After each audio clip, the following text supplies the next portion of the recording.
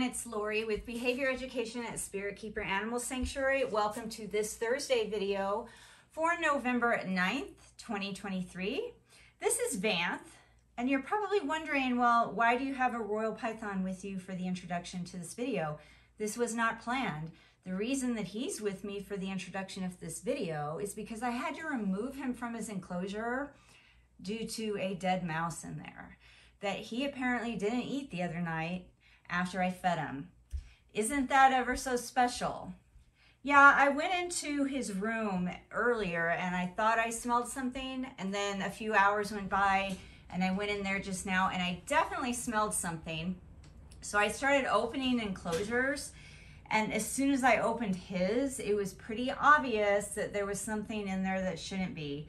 I don't know why Python Regis do this periodically, but they'll take their food, they'll snatch it, they'll even look like they're starting to eat it, they'll take it into a hide, maybe they'll take it behind or in their water dish, and then you realize later that they didn't eat it. And I'm usually very, very good about either watching them eat or checking that they ate everything, you know, right after they seem to be finished, or at least within a few hours. But he's been a really consistent feeder.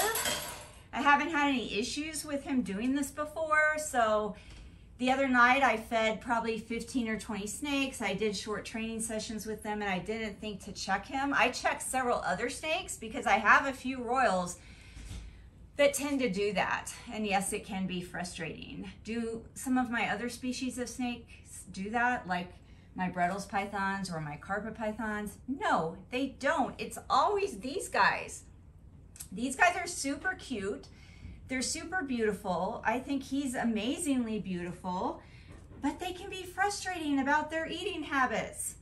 All right, so enough about that, and let me get to this week's video. This week's video is very special and it's a little bit different. It is a draft presentation for my undergraduate capstone project. So I had to write basically an undergraduate thesis paper to graduate with my bachelor's degree, and I have 4 days to turn that in, and it has to be accompanied by a video presentation that is an overview of the paper. And what's challenging for me is the overview of the paper needs to be short. So this video that you're about to see is my draft, which had to be turned in tonight, and it's open for peer review. And then I take suggestions and recommendations, and I have to revise it by Sunday night, which is 4 days from now, into a 5-minute presentation. And you guys know how much I like to talk, so that will not be easy. The presentation you're gonna see is 6 minutes long. I have to cut a whole minute off of it. And it's basically about my Savu Python conservation project, which has been ongoing all year. I started out this project in my conservation genetics course and my animal genetics course. I carried it through one of my environmental courses, and it's basically something I've been working on for the last year in various coursework here at Unity Environmental University. And it's culminating in this review article of Savu Python conservation and their status in the wild. They are endangered, and then potential action items to implement a conservation program for them. Then hopefully when I start my master's program in January, I can carry this research through and use it for my graduate thesis. Now my master's program is going to be animal welfare and behavior. And so I will be taking the genetics project that involves Savu pythons and the conservation project that involves Savu pythons and implementing a behavior and welfare component to it for hopefully a graduate thesis that will, you know, culminate all this work into one product in 2 or 3 years. And once all this is done, you know, this term ends on Sunday and I'll be finished with my bachelor's in animal health and behavior, and then I'll hopefully be moving on to my master's program in animal behavior and welfare. And this is on top of the zookeeping degree that I already have and the certificate in applied animal behavior that I already have. So this is the direction I'm going with the animals, and in particular with the snakes. I'm excited about it. I hope you all remain excited about it. Thank you so much for learning and for being interested in snake behavior and training and welfare and conservation. And until next time, everybody, please remember to always be kind and love your animals, even when they don't eat their meal and they leave it behind to rot and for you to find later. Hello, today is Wednesday, November 8th, 2023. I'm Lori with Unity Environmental University. Welcome to my brief capstone presentation on my paper, Evaluation of Species Conservation Strategies and Their Applicability for Preservation of the Endangered Savu Python, Lyaeus savuensis. This capstone project is the final step for me to earn my bachelor's degree in animal health and behavior before moving on to a master's program. My research question is, how can lessons learned from the conservation efforts and strategies applied to other island snake species and species in similar geographically isolated situations be adapted and utilized to inform and improve the conservation of the endangered Savu python in its unique island habitat on Savu Island, Indonesia? Savu pythons are non-venomous constrictor snakes. Their adult size is about 4 to 5 feet long, and they are native only to Savu Island in Indonesia. The IUCN designated them as endangered in 2019, and their declining numbers are likely due to habitat loss and the illegal pet trade. Savus are listed under CITES Appendix 2, but no local conservation or habitat protection measures are in place on the island they are native to. This island experiences periods of extreme drought during certain times of the year, making resources scarce for humans and animals. And because of this, a conservation program strategy that involves the locals and getting local buy-in into the importance of the snakes is going to be imperative, because these people are quite frankly worried about their own survival and not thinking about these snakes.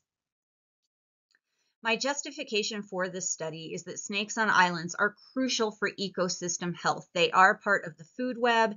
They serve as pest control and as seed dispersal engineers.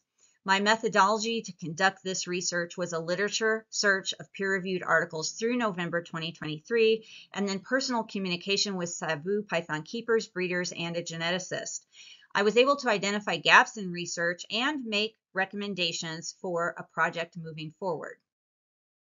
My literature review was quite extensive, and some key points from that include conservation insights from Daltrey's paper, Henderson's paper, and Bobak's paper. These provided specific information about other snake species, including those on islands and snake populations that were isolated, and that is the situation these Savu pythons are in.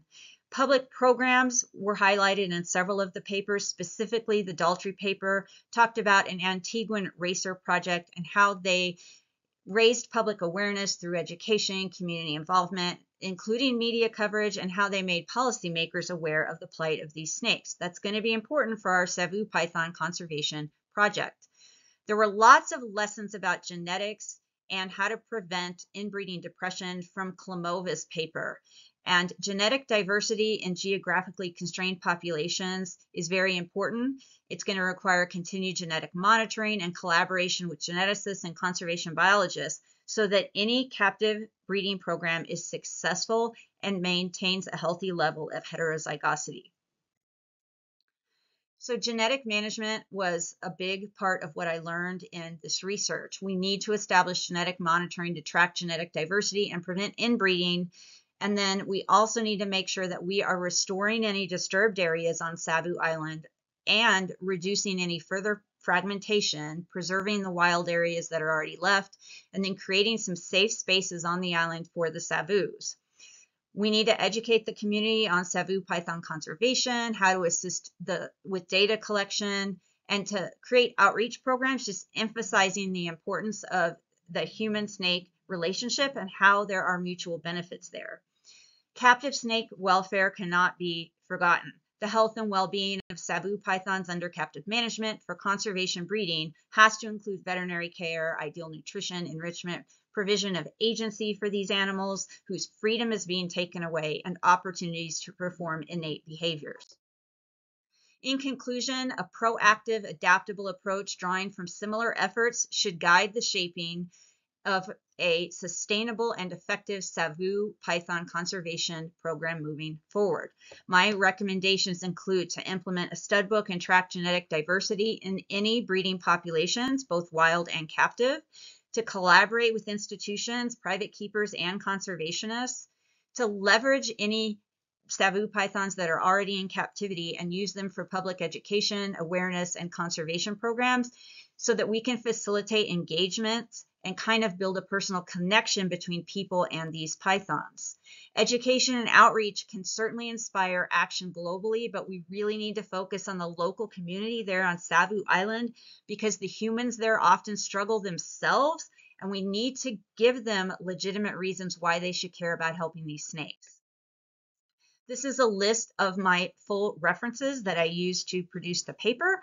I'm happy to provide a copy of my paper. It is 25 pages long, and I have an additional paper specifically on a proposed conservation breeding plan that's 27 pages long. So if you're really into snakes or really into Savu pythons or think you might be interested in helping me get this program started, then I'm certainly happy to provide those documents to you.